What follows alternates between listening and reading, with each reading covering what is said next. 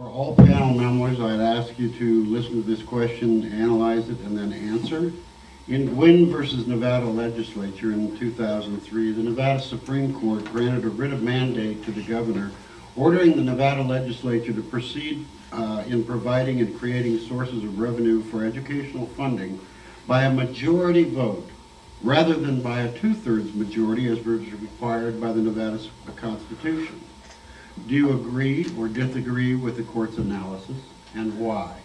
Mark? Well, first, David, this is Mark Rissman, Department 31, and before I answer the question, I was wondering if, as old friends, you'd consider supporting the third candidate on the third committee. I would have to say, on two levels, although as district court judges, we are required to observe what they call stare decisis and respect and preserve the prior decisions of our Supreme Court.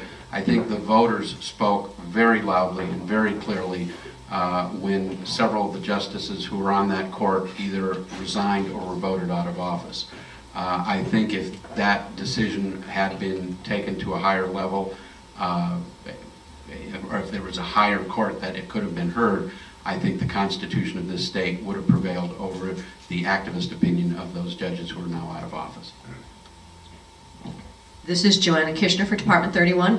Mr. Rivers, I'd love to have your support as well so that you have it equally for all candidates running for Department 31. With respect to your question, you raise a very serious issue. You're basically taking the issue of between what the voters have stated that they wish to be versus the Nevada Supreme Court. Like Mr. Rissman, I mean, it raises some challenges because I think that the voters have clearly spoken, and I think that the idea that this could have been appealed further, depending on funding and the determination at that time, there is a need to fund education. I think that that was clearly the mandate, and I think that the way that the court ruled on that is probably going to come up at a later time, and I would like to be a little bit careful about that, because depending on how that comes up, as you're fully aware, I can see you nodding, is that we as judicial candidates may have to be a little bit careful there in saying how we might rule, because that very issue is likely to come squarely within, I'd say, the next couple of years before one of us, likely, if you look at the breadth and depth of civil litigation, that these 7 new judge seats are going to be created. Thank you. Phil Dabney for Department 31. Mr. Rivers, thank you for your support.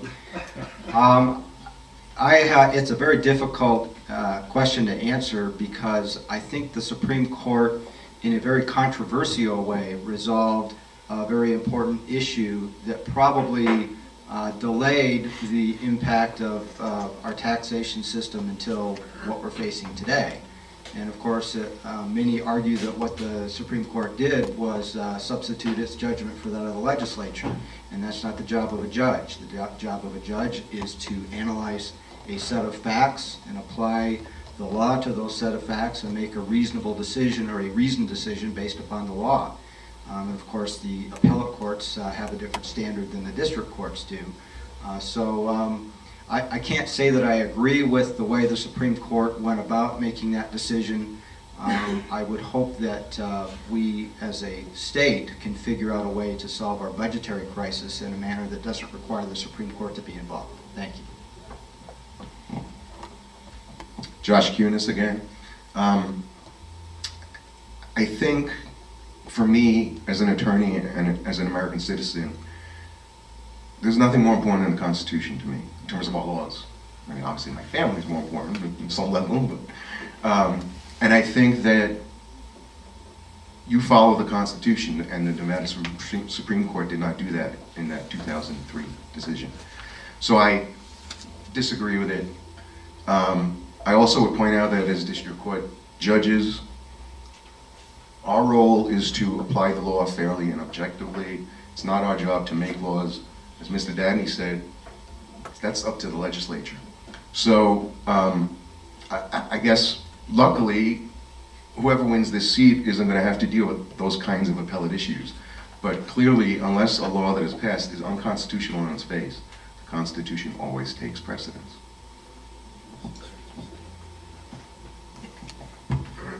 In my own defense, I too went to law school at the age of 33, and I find myself to be almost twice that age now, so perhaps I can be forgiven. Before you start, Travis, if we could just make sure that comments are kept to 1 minute, 1 minute from here on out. We do have a full docket as well, so if you can, Travis. Thank you. I'm going to give you a hypothetical. You're sitting on the bench, and a criminal matter comes up. There's a motion to quash a felony fugitive warrant, a felony warrant for violation of a parole or probation.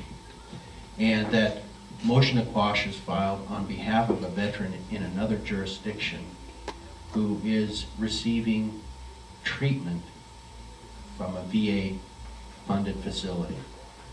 And the VA has informed that veteran that unless that warrant is quashed, they will no longer be eligible for treatment benefits.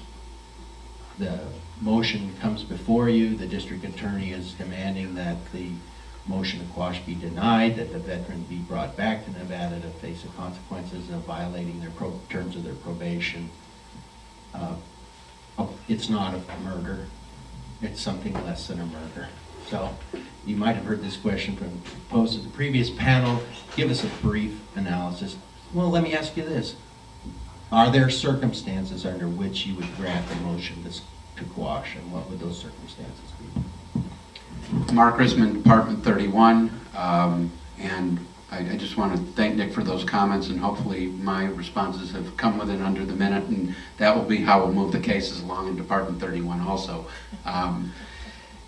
First, with all due respect, Mr. Barrick, nobody in this panel will ever have to face that question, at least as the way these seats are created now. They are strictly civil. There will be no criminal issues before us, no construction defect issues before us, or family court members before us. There are some lines between jaywalking and rape that obviously would play a big effect if that matter were before me. But I certainly would have to say that if somebody served his country and earned the benefits and had the chips on the table that Mike Davidson referred to in the prior panel, I would give every consideration possible to the service that veteran gave to his country, the need for the treatment, the serious nature of the treatment, the availability of the treatment, and I would take my time before that hearing and also utilize the time of the clerical staff and law clerk that we are given to try to find a solution. And I would even call both defense counsel and the DA into chambers before that hearing to see if something could be worked out before it went on the record and a decision had to be made.